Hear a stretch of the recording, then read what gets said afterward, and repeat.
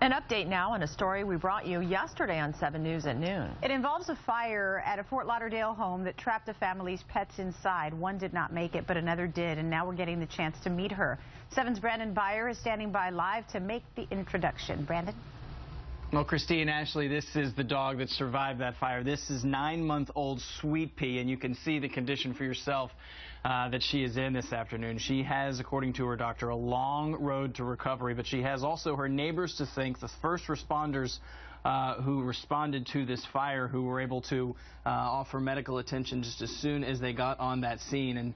And she's under some strong medication right now at this point. Obviously, this yellow tube here is what is feeding Sweet Pea.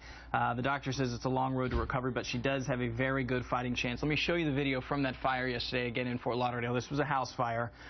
Neighbors were the ones to get in first. Sweet Pea's parents didn't make it, unfortunately, but they were able to get her out of there safely.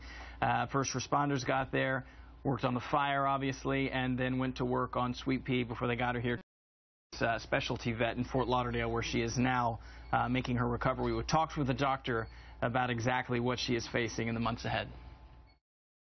She does have a chance, and she's extremely lucky to be in this stage. Number one, because of the first responders, fire department and neighbors. A lot of times when animals are trapped, we don't have people that are right on the scene, and she was really fortunate to have resuscitation right away. So Dr. Tossi says it's second and third degree burns to 30 to 40% of her body, but she really does believe that because of the care she's getting here, because of the first responders' efforts, that Sweet Pea does have a chance. There's a GoFundMe account that some of the neighbors have helped organize for the owner of this dog. We'll link that to our website at WSVN.com, so if you're interested in helping out with Sweet Pea here, you can do so. For now, we're live in Fort Lauderdale. Brandon Beyer, 7 News. All right, Brandon.